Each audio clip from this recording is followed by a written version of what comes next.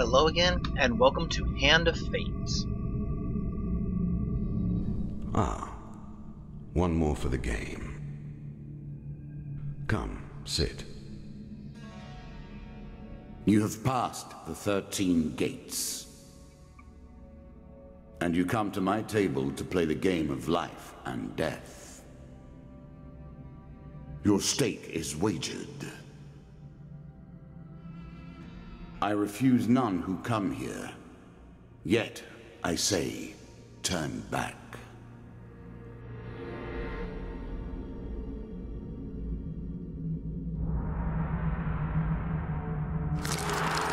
The game begins.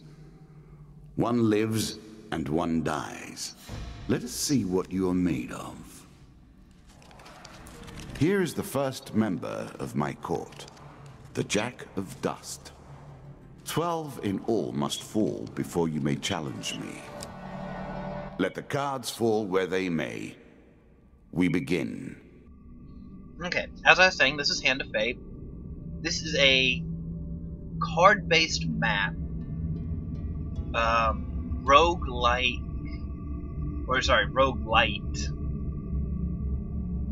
action combat game.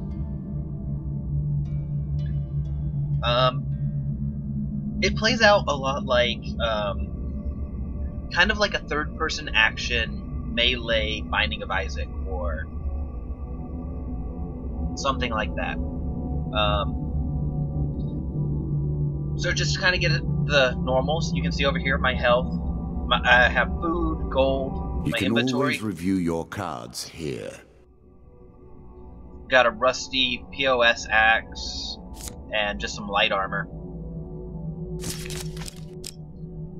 And yeah, so let's go ahead and start playing. That first moment, that glinting weapon, the call to action, to adventure. Truly, there is nothing like it. So, as you can see from some of these cards, this is a non-combatant card. I'll go ahead and let you read this. I'm not going to read out what they say out loud. But with this one, I can climb down the canyon to pick up the weapon. And it brings up this chance. Choose from these options. In fact, one nice thing about this is if you actually pay attention, the cards actually are not level. So it doesn't come together and then randomize which one goes where. You can actually follow specific cards to go specific places. See a sword. I'll take a sword for now. A moment to savor. That will make you much more effective. Okay, this is an event card. I can ask her for a bunch of stuff, supplies, longer life, or gold. Later on, I'll be able to ask her for blessings, but not yet. So I'm going to ask her for gold, because I don't really need a lot of food right now, and I have 100 of 100 health. I don't need more than that. I'm sure you are grateful for that.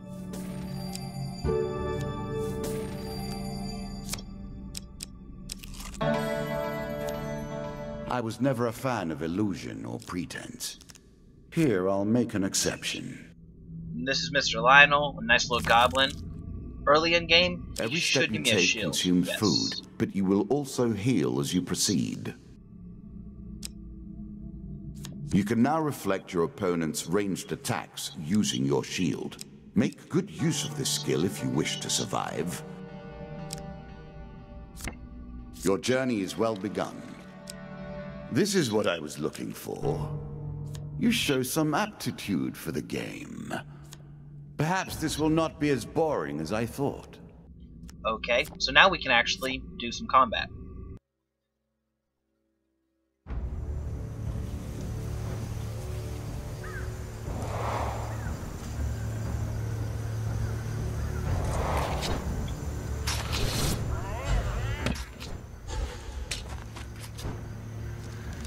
So, as you can see, I now have my sword and counter your shield, opponent's attacks. Hit the counter button when you see the flashing indicator. and you can kind of see it tells you moving, attacking, stunning, dodge rolls. and the counter indicator.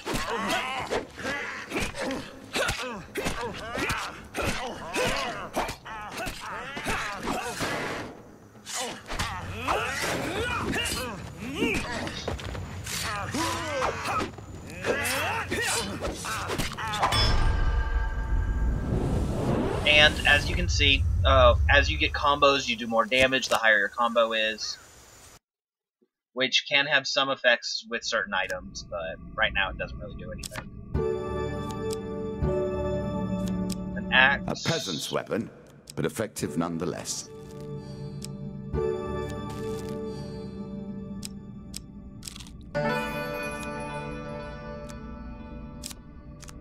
Yeah, sure, why not? If you were wondering why you've been collecting all that gold, you now have your answer. We're starting to get into the meat of the game now. The back and forth between resources and rewards.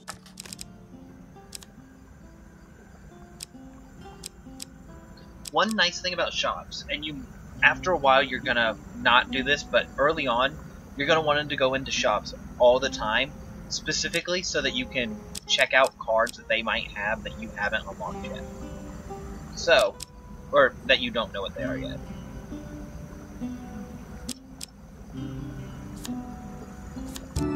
We're gonna take some It's not enough Hagra, that you kill them, you'll curse them too.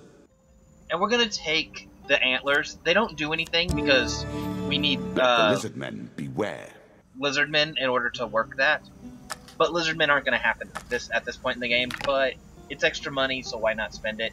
And it has a visual effect. It kind of looks cool.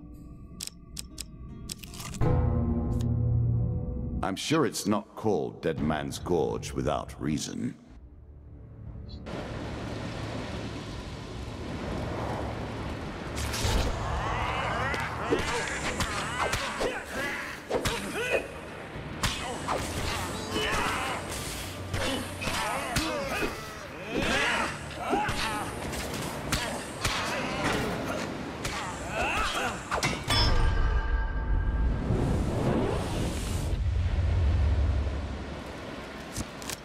That was easy enough.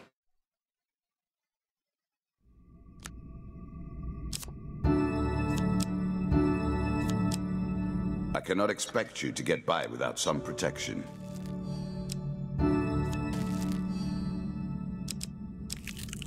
So now we're about to go on to a boss You fight. have reached my first champion. A good man, driven to madness by a war that took all from him. Wife and child, kith and kin. From such dark and brittle iron I forge my tools. Now we see your metal. So here you can kind of see a little bit of description. Here's the bottom kind of darker one is kind of the lore part of the card, where the top part is kind of descriptive. He's stronger and faster than other bandits. He can become enraged, has unblockable attacks. And yeah, he also, every time he or any of his followers attack you, they'll steal gold. Also from his cards, you can see this little token emblem. This will become important later on in the game. This token will unlock more cards Yeah. if you can defeat this encounter. So as he said, like, you get more cards. So that's how you actually expand your deck, is by getting tokens.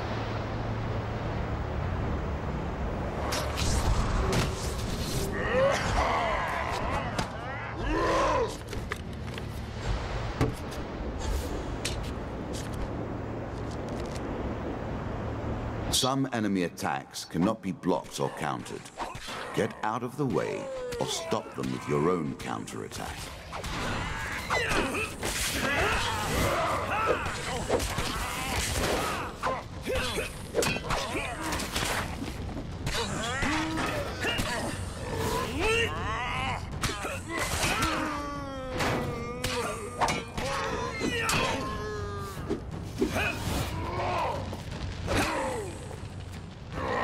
So as you can see, he kind of rages. I do have my Hag Gauntlet, so whenever I hit him, you can kind of see he gets slowed. Makes it a little easier to react to him. Not that it's exactly bleeding, but it allows me to drop him really Easily.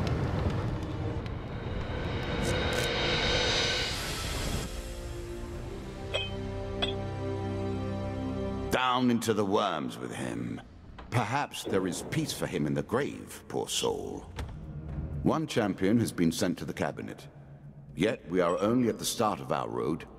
You will face 11 more opponents who will test your strength, your memories, and your resolve. Few fall at the first hurdle. None reach the last.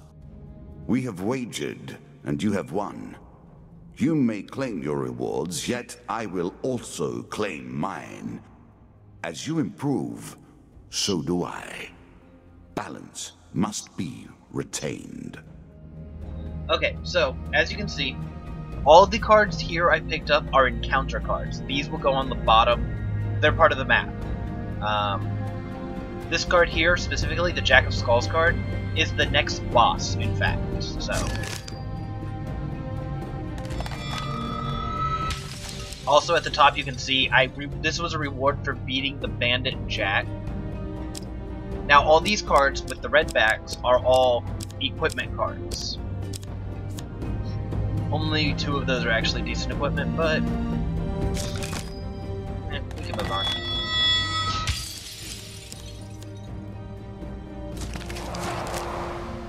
Shall we deal again? Okay. Well, this was the first episode. I'm gonna have a handful of them up on the first upload, so... I guess I'm gonna go ahead and leave you there, and I'll see you next episode.